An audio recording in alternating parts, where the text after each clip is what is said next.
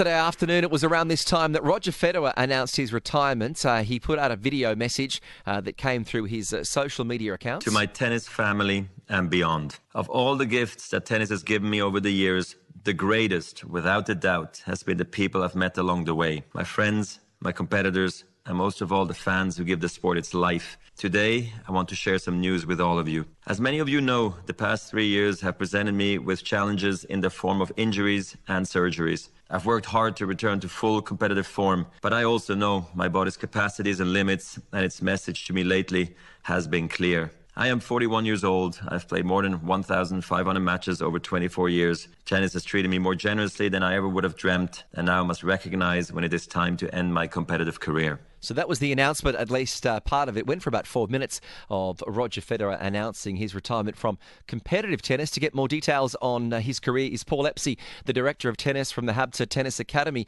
Paul, thank you very much for joining us on TSB once again. Thanks for having me again, although it's a bit sombre this time, I'm afraid. Has this been a long time coming? Do you think it was maybe postponed, this announcement, after the passing of Queen Elizabeth II? No, I don't think that's really anything to do with it. I think we all kind of knew that something fishy was going on when he announced that he was going to play in the Labour Cup. Mm-hmm. And yeah, I mean, he's like you said, he's 41 years old, and to try and come back from such serious injury, I mean, it was almost never going to happen, and unfortunately, we've all been proven right. Yeah, I mean, we were talking during the French Open, Paul, and our eyes probably were on Rafa calling it a day, but Fed coming in and overtaking him here as well. I think that, you've got to remember that even though they've been rivals for so long, Federer had a good sort of 4 or 5 years before Rafa really came onto the scene. Right. So, I mean, Rafa, depending on his feet, and obviously, we've spoken at length during the French Open regarding that. Right.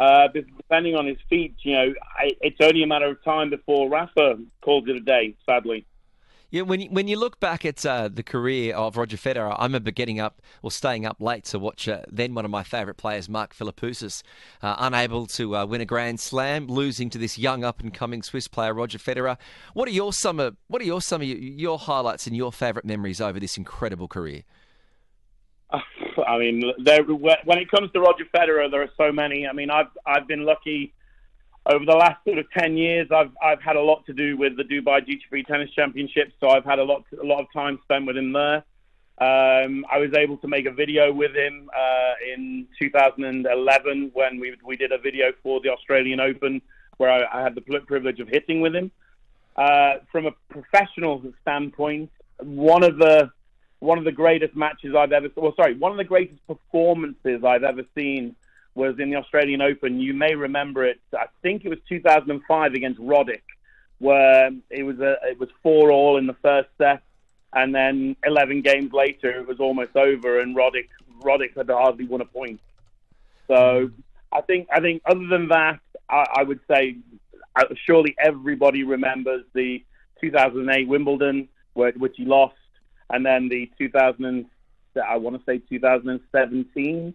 Australian Open final against Nadal again, which he won.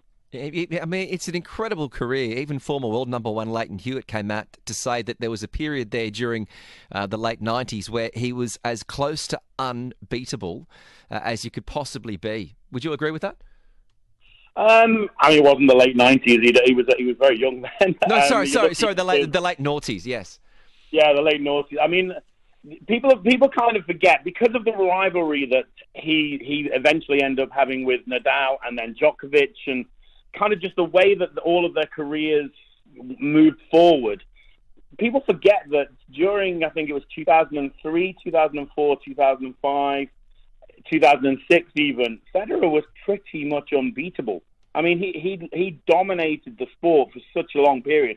I think he won 3 or 4 slams, except for the French Open. Just the ones, yeah. In 3 of was it the 3 times 3-peat they called it or something? So, yeah, he dominated for such a I don't know, such a long period, and I think that it doesn't.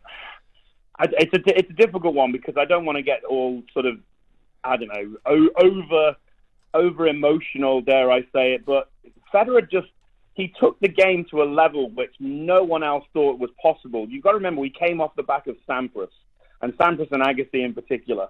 And Sampras broke the record. He got the 14 slams, beating to Emerson. And then this guy comes along and gets 20.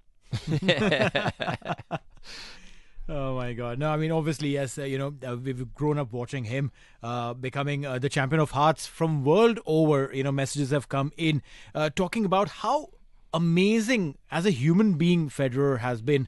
When you get at the top, sometimes it just gets into your head, but not with Fed. I think that one of the things that endears him to so many people, if you've had an opportunity to watch when he first starts winning slams, so when he first won Wimbledon, he was in tears. When he first won the Australian Open, he was in tears. When he won the French Open eventually in 2009, he was in tears. I think that kind of endears him as a human, because we see the coolness on court, that steely exterior that he shows on court. Obviously, he's so graceful, but then you can see another side to him, which is like he loves it. It means absolutely everything to him. And I remember an interview with him, I think it was about 5 years ago, when they kept on talking about retirement, and he just said, "Look, I love the sport. Why would I retire if I love it still?" And Andy Murray's exactly the same. Andy Murray, the guy's RoboCop. I mean, he's half man, half machine. He's a $6 million man, and he's still playing even though he's in a lot of pain. Why? Because at the end of the day, these four, I'm going to use all four, they just love the sport. Yeah, the passion certainly rides through. You mentioned early on, Paul, that you managed to hit a few balls with Roger Federer on the opposite side of the net. What is it like when you're seeing that? Are you playing the ball or are you playing the man when he's in the other end of the court? I can tell you that the first 5 minutes, my right arm has never felt as heavy as it did that day. I hardly hit a ball in court for the first 5 minutes because, I don't know, you're playing against your hero, your legend. Yeah. I mean, he was literally everything to me at that time as well. And certainly, I think I've been in the UAE for 3 years at that time.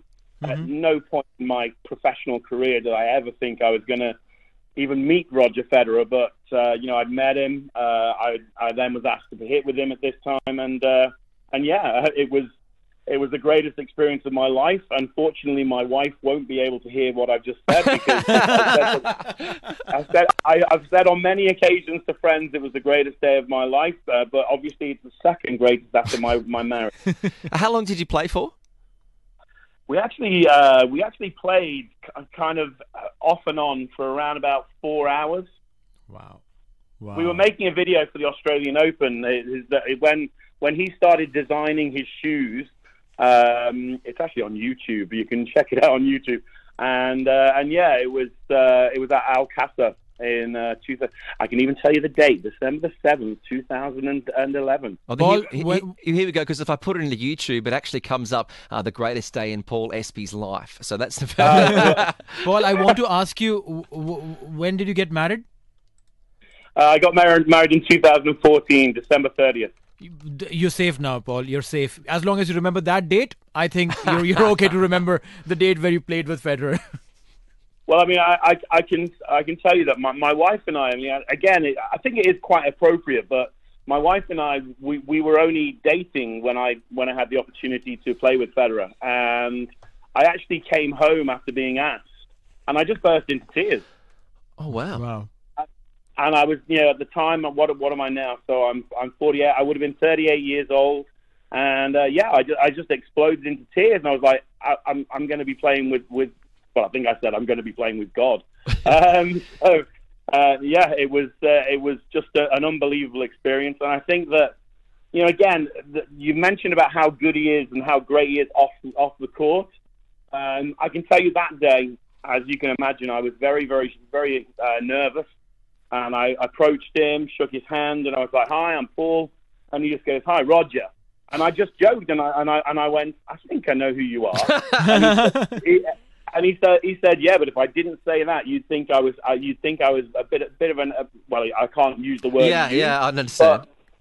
Yeah, but I just thought, wow, you're probably one of the most well-known people on the planet, and you still have that kind of that humility, that sort of decency to just be a normal bloke. And he was a very special guy. We had lunch together. He was nothing but amazing. Something that I was shocked with, even in the times that we weren't hitting, he was still hitting against the wall. He was just constantly hitting against the wall. And he's going to be very much missed. Oh, well. This is an extraordinary story. I'm intrigued about if that was your reaction playing with him. What was your reaction when you got the phone call that you've been selected to help film this corporate video? If you knew how it happened, it wasn't a phone call. I used to have a car that was branded. Mm-hmm. And I was in Mall of the Emirates, and a gentleman was standing by my car, and he just said to me, he was like, "I guess you're a tennis coach?" I'm like, "Yeah." And he's like, "I've got an opportunity to play with Roger Federer. I'm making a video with him in 3 weeks' time. Would you like to play?" And I was like, "What? Oh my god!" So, I wouldn't have believed him. I didn't believe it at first. I didn't. I like I said, it was only really, I think it was around about sort of 2 or 3 hours later when I actually got a call to confirm that yes, it's going to happen. That I just, like I said, I broke down in tears, and I was like, I don't believe I'm going to get to do this. This is phenomenal. This is, I mean, I can only imagine this. I'm a cricket coach, so I've worked around with with a few sides, and just being around your heroes is just phenomenal. I know when right now during the Asia Cup, there were the Indian and Pakistan side, the Afghanistan side that were training here. We got a bunch of young kids to come in and bowl to them at the nets, right, as net bowlers. It was probably one of the best days of their lives to be in the same zone as their heroes, and to bowl to them. I'm sure that the feeling is absolutely overwhelming. I mean, to control your emotion and to deliver, then it's a bigger challenge. Absolutely, and something which, I mean, I think it's relevant, but it's a deeper story. Is that when I was 15, I'm hoping that you would remember a French tennis player called Yannick Noah. Yeah, of course. He was the last French guy to win a slam, and I had the privilege to play with him in a small. It was an exhibition thing in Liverpool, where I'm from, and it just so happened that I collect tennis rackets as one of my hobbies. Oh, okay. And I got the racket that he was using that day, and I posted it on Instagram. Mm-hmm. And I tagged him, and I said, Yannick Noah, I hope you realize just how inspired you made things. I've made a career. I've dedicated my entire life, and I can tell you now that having the opportunity to play with you, then blah blah blah. And he messaged me, and I've actually been involved in talks with him for 4 or 5 days now, based on that. And that's something which I feel that Federer also embraced really, really well. If you remember, there was I think he was an Indian boy, actually. There was an Indian boy who interviewed him about 6 years ago, and they got to play with each other. Yeah, I don't know if you remember Ahmed. that. Yeah, Izyan Ahmed. I remember that kid. Right, and then there was another one there was a girl during lockdown or something that he went to. They did a pasta advert or something together, and things like that. I think that when you look at Sampras and Agassi, mm-hmm. as the people beforehand, they never really embraced the people as much as the likes of Federer and Nadal and Djokovic have. True. And I think that that's something which separates them and makes them. I mean, I've said for many years that although personally I will always call Federer the GOAT. Mm-hmm. I'm not stupid enough to think, well, Nadal is not a GOAT and Djokovic is not a GOAT. We've just been blessed with the 3 greatest players that have ever walked the planet at the same era. So I think the best thing to do is just call them all GOATs. And you throw Serena in there as well, and you've got the 4 greatest tennis players that have ever walked the planet. And I don't think in our generation we will ever see anything like it again. Yeah, an exceptional situation we've been fortunate enough to witness. Paul, thank you very much for joining us and sharing that exceptional story about what is your second greatest day of your life. The second greatest. Thank you very much. Yes. There is Paul Epsie, the director of tennis for the Habtoo Tennis Academy. The best place if you're looking to go down and have some lessons is the Habtoo Tennis Academy. So if you do have some memories of Roger Federer, you can always let us know, 0586 861